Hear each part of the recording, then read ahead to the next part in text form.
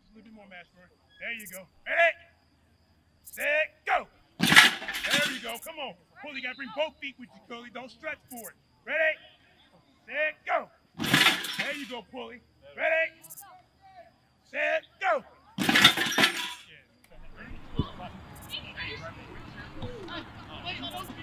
One, two, three. Okay.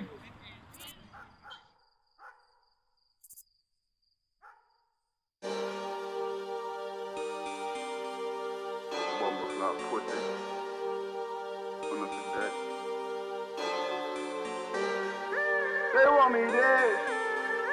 They want me dead. Put that price on my head. No, no, no. They want me dead or alive. They want me dead or alive. I'm just trying to survive. You niggas falling behind. You never crossing my mind. Put this dead in my life. They want me dead or alive. They want me dead or alive. I'm just trying to survive. You niggas falling behind. You never crossing my mind. Put that shit on my life. This is the shit I've been talking about. This is the shit I've been saying. Niggas say chasing they dreams.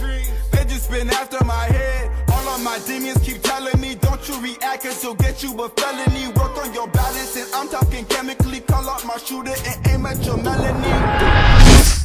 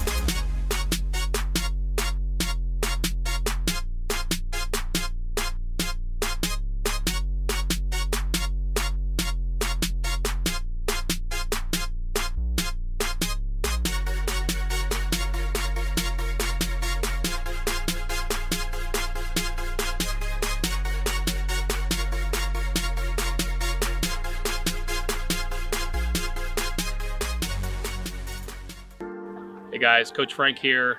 It's been an absolute pleasure to coach you guys this season, second season, and just an opportunity here now to reflect on all that we've accomplished, which really is so much. When you look back, you think about where we came from, right? A 1-7 season, not really sure, right? We really didn't have an identity, and we've come a long way since then. I see a lot of confidence in eyes now. I see a lot of guys that want to go out there and make plays and strive to achieve. And if you look at today, right, 14-4 over 2 years, a semifinal appearance, and taking a state championship contender all the way to the fourth quarter. All I've got to say is I'm super proud of this team. I'm super thankful for this team buying into the culture that we needed to implement, a culture of physicality, a culture of brotherhood. Right? We talked about last year. Our theme was it's not about where you've been, it's about where you're going. And this year we focused all about the ship, right? We talked about everything we were going to do this season was all about winning a championship. And while we didn't achieve that, we achieved so much more. I'm thankful for the coaches, the brotherhood in the coaches, some lifelong friends and relationships that I've developed there. I'm thankful for our parents and the support and alignment that we had this year in pursuit of our goal. And I'm thankful for all the players, all the time they invested. The last thing I'll have to say is there's more to football than just football.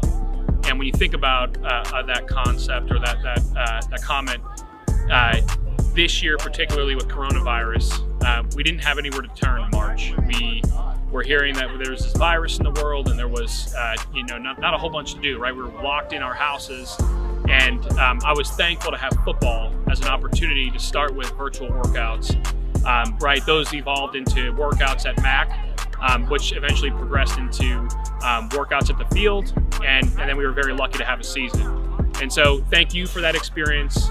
Thank you guys for being so inspirational. Coming from travel football to a feeder program where we had to change the culture, I learned so much about how much capacity and how much mental attitude has to do with winning. So thank you for that opportunity. I can't wait to watch you guys as you progress your futures as no longer junior Eagles, but Eagles.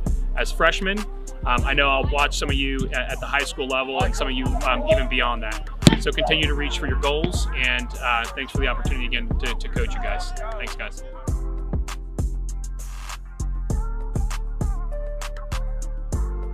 And I want to start off by thanking the players who were with us back 3 years ago in the 6th grade. We had not the best season, but when we showed up the next season and less than half of you came back, that really showed a lot of heart, a lot of determination.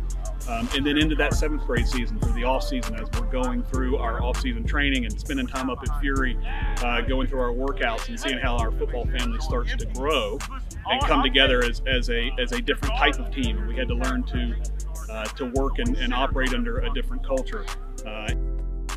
So the most important thing that I learned as a coach the past year was just continually reinforce these young men. If they make a mistake, don't jump on them too hard. Just coach them up. Get them ready for the next play. My experience of these last 2 years has been great. We came in last year after the team had kind of a down year in the 6th grade. Brought in a new culture, a couple new faces, and really made this team believers. One of the things I hope to leave with you, though, is some of the things that Coach Frank and I put together for you. One of them was the armband and what it really means about finishing the drill and how we associated that with 2 Timothy 4-7. And when we talked about 2 Timothy, we talked about Paul, who was told by God that he was going to go out into the world and he was going to create churches and he was going to let people know that Jesus Christ had come to save them and give them everlasting life. And Paul got persecuted for this. He got beat up, he was shipwrecked, they stoned him, but he kept the fight. And one of the things on your armband it does say about it is that he fought every day. He finished every day, and he kept the faith every day.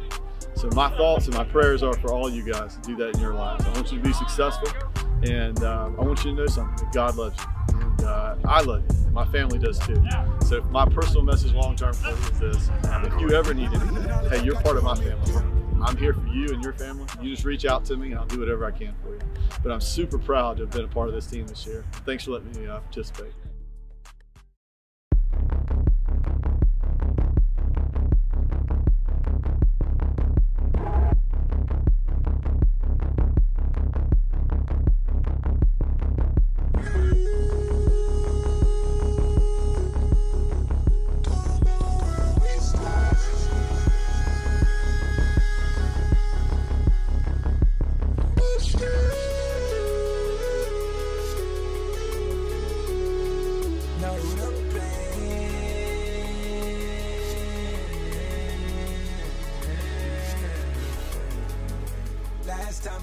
Last time I